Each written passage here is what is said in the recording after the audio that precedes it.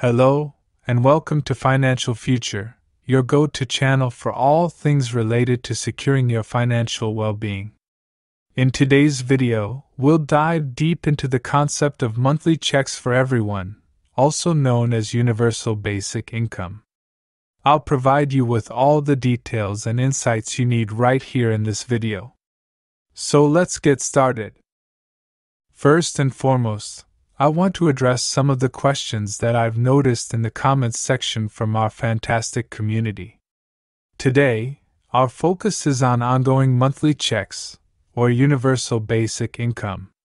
If you've been following our channel for a while, you've likely heard us discuss various payment systems, such as one-time stimulus checks and guaranteed basic income. Now, let's zoom in on, or Universal Basic Income. This is an intriguing concept gaining significant popularity in recent years. Interestingly, just about 4 years ago, almost nobody had heard of Universal Basic Income. However, it all changed when presidential candidate Andrew Yang brought it into the spotlight by proposing a monthly $1,000 UBI program. Since then, it has gained substantial momentum. Universal Basic Income is a no-strings-attached payment that goes out to literally everyone, every single person.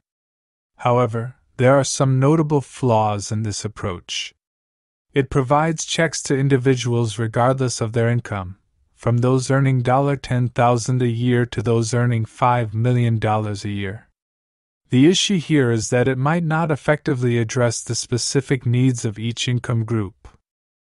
Now, let's differentiate between UBI and Guaranteed Basic Income. While these two programs may sound similar, they have critical differences. UBI provides checks to everyone, while GBI focuses on lower-income individuals. This distinction is essential because it directs financial aid to those who genuinely need it. GBI is already being implemented in over 100 programs across the country, with a targeted approach to help low-income individuals.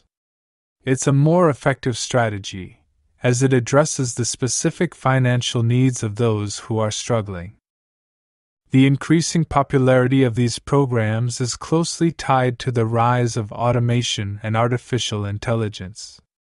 As these technologies advance, there's a growing concern about job displacement.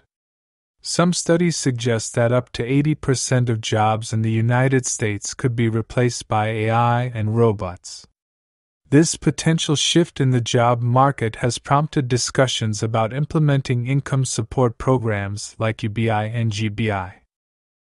In conclusion, while Universal Basic Income is an exciting concept, it may not be the most practical solution due to its one-size-fits-all approach. Guaranteed Basic Income, on the other hand, is already proving to be an effective way to provide ongoing monthly checks to those who genuinely need them.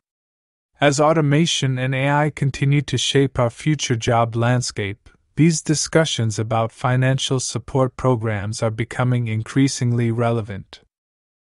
Thank you for tuning in to Financial Future.